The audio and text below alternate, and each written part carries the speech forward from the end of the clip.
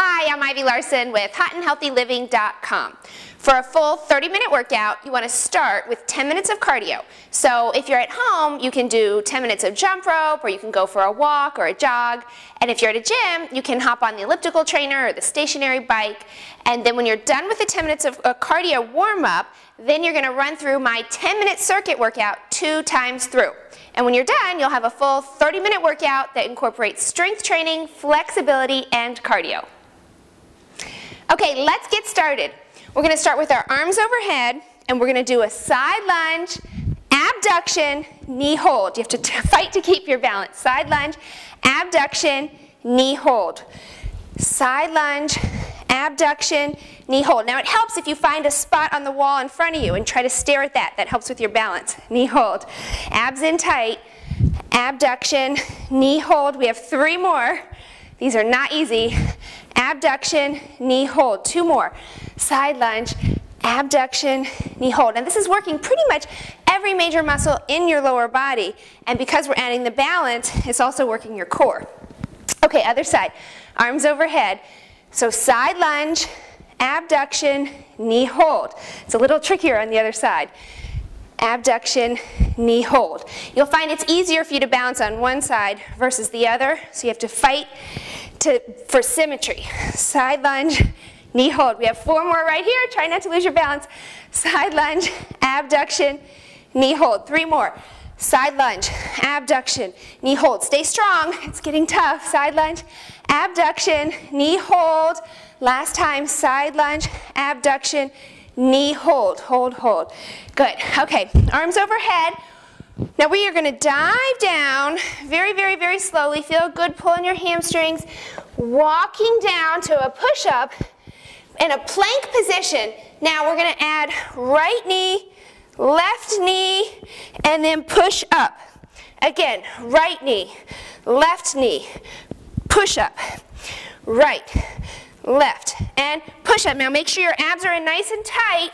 Head is in line with your spine. This is a great body for your core and for every major muscle in your upper body. But it is not easy.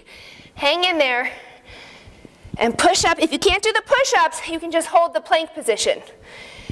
Push up. Again, knee, knee, and push up. Last time, knee, knee, and push up. Good job. Now walk back, separate your legs just slightly, and pull your abs in, and we're just going to hold and rest for a second. Heart rate should be elevated. Okay. And then roll back up. Okay, now this next exercise is a little bit tricky. We are going to grab weights. I am using 5-pound weights, but you can start with 3. Both arms are overhead. Now again, this is a balancing position. So we are going to raise our left leg and lower our right arm. So it's opposite arm, opposite leg. And then down, up, hold, down. Now your heart rate should be elevated from those push-ups, so that would make this exercise extra tricky. But this is great for your upper body and also good for your core. Okay, hold tight though. You want to keep everything nice and tight. Down, few more. So it's opposite arm, opposite leg. Try to keep your balance. Stare at that spot on the front of the wall. That'll help with your balance. Down, and don't rush the movement. Go nice and slow. Down, good job. Few more. Okay, we have 4 more right here. So that's 1, down, abs tight, 2, down, and 3, down, last time, 4. Good job. Okay, both arms in one hand, both weights in one hand. So now what you're going to do is you're going to bend your left leg ever so slightly. Your right leg is straight behind you, and we are doing single leg deadlifts. So up, very, very slow. Hold, and then come back up. Now again, this is a balancing exercise, and it's really, really good for the back of your legs, which happens to be my problem spot. Down, and then up. Do not rush the movement. Down, up. Okay, we have 3 more right here. So that's down, up, whew, it's getting tough. Down, you should feel this in the back of your leg and in your glutes. Their left leg especially should be burning. And then up. Okay, switch sides. So the weights now are going to be in your left arm. Okay, now you're going to balance on your right leg. Left leg is behind you. And then we're going to come down and then back up. Okay, we have 8 on this side. Slightly bend your right leg. That's 2. Notice how my shoulders are back. 3, always pull your abdominals in. Don't rush the movement. You don't want to use momentum. You want to work deep, deep, deep into the muscles. Okay, that's 5. Up. 6, hang in there. Okay, 2 more right here. So that's 1.